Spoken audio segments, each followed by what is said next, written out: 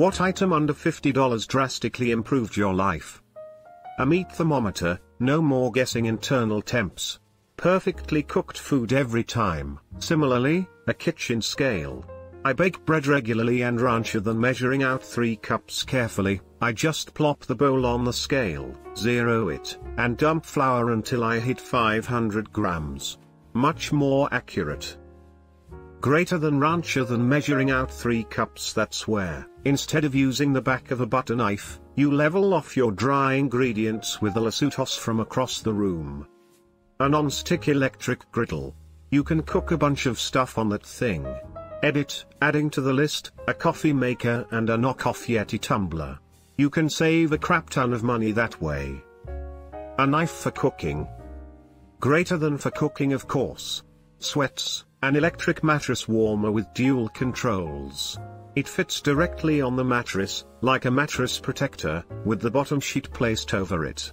The mattress warmer makes the bed warm and inviting, especially on cold nights. My BF got me a lecky blanket for Christmas, best present I got. Some $4 nose spray. I used to be a mouth breather. Now my nostrils are fully functional and I don't dream about suffocating anymore. Edit, I know I shouldn't use it regularly as it's bad for you and causes a type of addiction. I have spoken to my doctor about all of this and I use it as recommended by my GP. Thank you for the concern and other options of opening my airways. This is gonna sound really weird, but I swear I've tried it and it's legit. If your nose is stuffed up, get down and do 10 push-ups. I have no idea why it works, Lamau, but I'm just thankful that it does. Because it opens up circulation.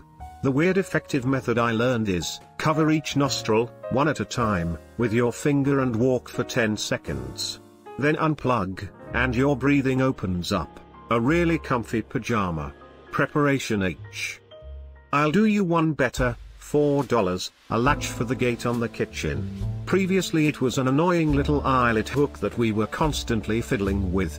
It resulted in some dropped food and eventually not caring enough, so the dogs kept getting in the trash. $4 later I'm amazed at the difference in life quality, lol.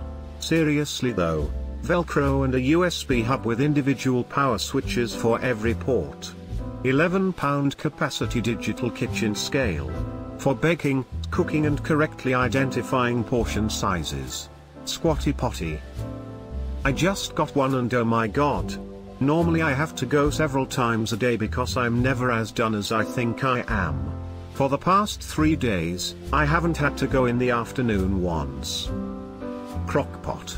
Start it in the morning and food is ready in the evening. A weighted blanket. Do it now. What weighted blankets are less than $50? On Amazon most of the front page ones are at least 60-ish the last time I checked in December. Amazon prices vary widely. Just keep checking.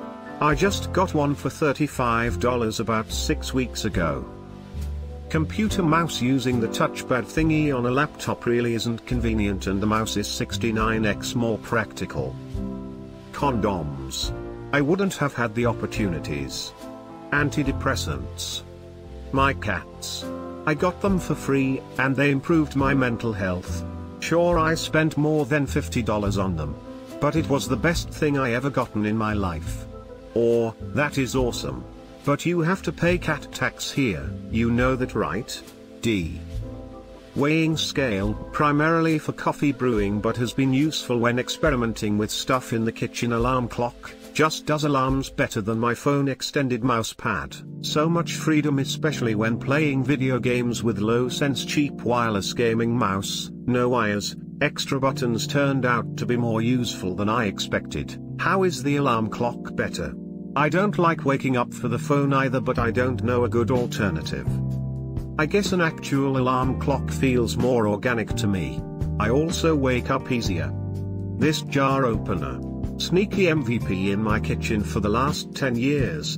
https://www.pamperedchef.com/shops/kitchen+tools/food+prep/jar+opener/2677 B-Day.